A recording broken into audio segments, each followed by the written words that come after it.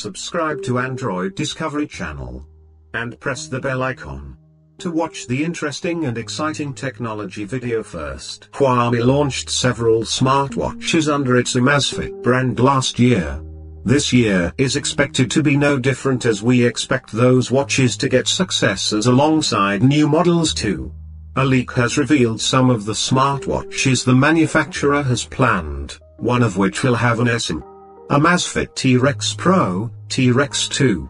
The Amazfit T-Rex launched last year as the manufacturer's first rugged smartwatch. It was also one of the first products announced by the manufacturer in 2020.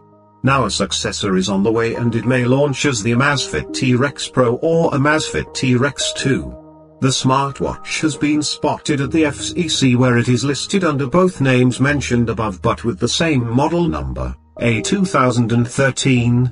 Images seen in the FCC document show that the Amazfit T-Rex Pro, T-Rex 2 will have a round screen just like the first-gen model. It also shows that the watch will have GPS and workout detection. A leak from Nils Ahrensmeer, who posted details of the OnePlus Watch and OnePlus Band earlier this month, revealed in a tweet that the Amazfit T-Rex Pro has the codename Blink. Amazfit Health Watch Pro. The Amazfit Health Watch launched as a China-exclusive health-based wearable back in 2019. Now, a successor is in development almost 2 years later under the codename Jiashin Pro. There is a chance that this too will be exclusive to China.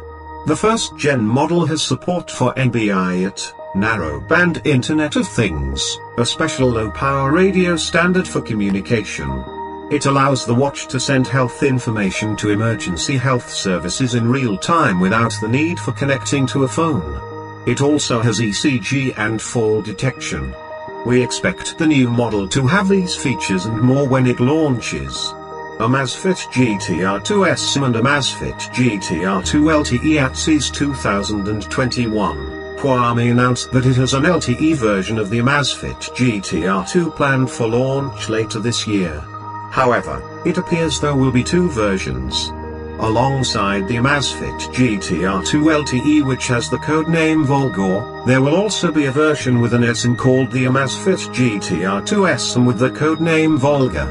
There is no info on when these smartwatches will be announced, but they will most likely be spread across the year. So friends, expect it. If you like this video, then friends, subscribe to our channel and like and share the video. I need your love and support. I will continue to bring you such exciting technology videos every day. Thank you.